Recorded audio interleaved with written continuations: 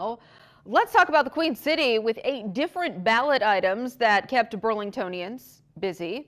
Let's get back to ABC 22's Josh Morrill, who joins us live again from Ward 6 in Burlington with reaction from city leaders on just how the questions here could change the balance of power in the city. Yeah, Lauren, the polls have just closed here. As you can see here behind me, the poll workers picking up, tallying results. And as I mentioned earlier tonight, the ballot here in Burlington is the longest it has been in over a decade. There's 8 different ballot items, as you mentioned, but also 5 different city council races, and voters are very split on a number of these issues that they're voting on. The contention continues to be on questions 7 and 8 on the ballot, which are both voter referendums that have made their way onto the ballot in recent months.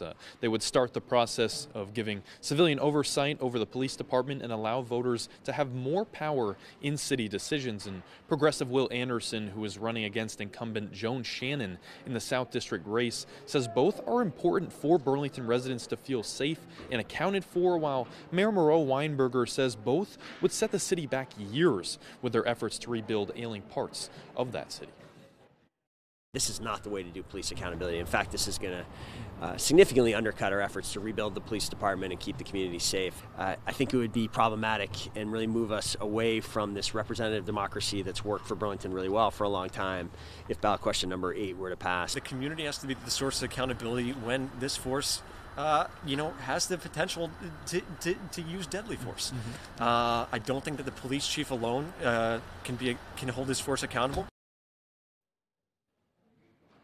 And on the city council, there are 8 open seats with 3 incumbents running unopposed. And Weinberger said that the makeup of the new council could shift his process for trying to appoint a permanent police chief. John Murad has been serving as the acting chief since early of last year.